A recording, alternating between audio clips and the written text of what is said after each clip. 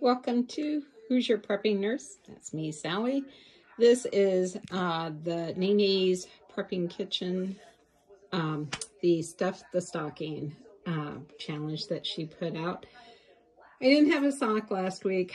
I did do a video on my little flashlight here, and I am going to go ahead and put it in.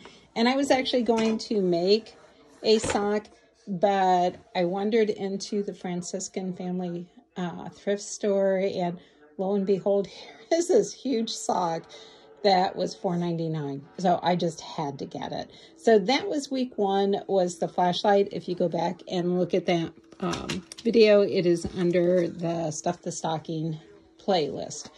This week, I have got a magnesium bar with a striker on it. You can start a fire with it. I got it at Walmart, and it was $4.46 for it. This will come in handy. You can use it for your grill outside with wood and the proper kindling. You can also make char cloth, and I may do a video on that. I used to make my own char cloth to start my fires with, and it's not hard to do. It's just a little tricky, but as long as you pay attention, it's not that hard. So that's going to go in it, and I don't know if you guessed it or not, but this is my stocking that I am stuffing.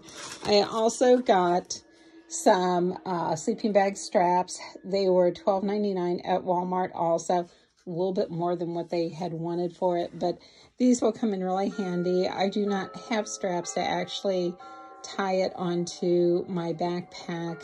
I was using shoestrings tied together to tie it onto my backpack, but these will come in really nice. And I don't know, maybe I will give this to somebody else. I can always put a little Christmas sticker over the price there for it.